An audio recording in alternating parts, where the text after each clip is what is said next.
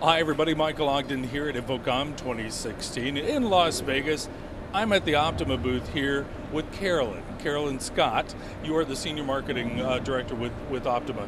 I've been looking at a particular trend here. You guys do a lot with merging two projectors into one kind of interactive display. You have one of those behind us here. We do. So we are doing a couple of demos throughout the booth where we're merging several images. We're edge blending. We also have some curved displays, so we're showing some warping.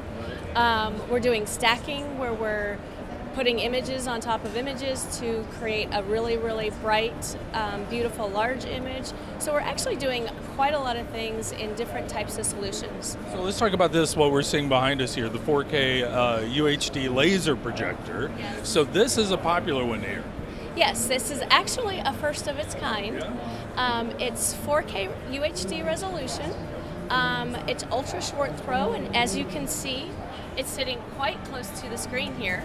Yeah. The ID is 2 inches away. So 2 inches. 2 inches. Sure. It's a first of three, very cool technologies in one dynamic package. We're the first with a lot of 4K in the projection world. So obviously we're showing our innovation and our innovative background. Also laser. We're introducing a new laser projector that will be out later this year.